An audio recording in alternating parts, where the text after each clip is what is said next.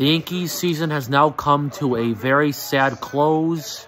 The Yankees right now are just a real sloppy mess. Boone has got to be fired. Cashman's got to be fired. Something's got to be done. New players. Like, we don't even know what this is going on. This is the 13th year they can't get to the World Series. They got to figure something out. Cashman, Boone, you got to go. Sorry. Hal Semmer, I'm sorry. He's just not a good businessman. They got to figure this out. It's the same old song and dance every year. They got to figure this out. I tried to have hope. They didn't show anything. Too many errors. Not swinging the bat.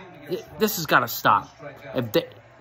Now they're going to go in the dugout and start crying like they do every year. They got to get this together. They want to get to the 28th. This has got to stop. This has got to stop. I'm sick of the excuses. Sick of it. They got to get this together.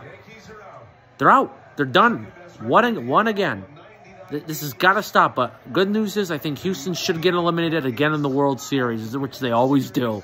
They haven't won a World Series since 2017, but they cheated anyway that year. So we'll see. We'll see what happens. But Judge hopefully will re-sign, and we gotta get going next year. We gotta get better players. Josh Donaldson has got to go. Aaron Hicks has got to go. Gonzalez has got to go. They all got to leave. We got to get better players. This was a better season than what it was last year. But again, we get eliminated by the Houston Astros. This has got to stop. They've got to get this together.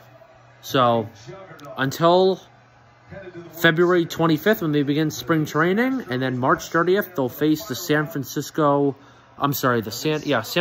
Giants on March 30th at Yankee Stadium to open the 2023 season. So that's it. This has been an up and down season. Better, again, the first half of the season, they were really good. Up until June 15th, they started going downhill. Now we're going to have to hear it all over again about how bad this half was. I'm tired of it. Tired of the same old song and dance every year. They got to figure this out.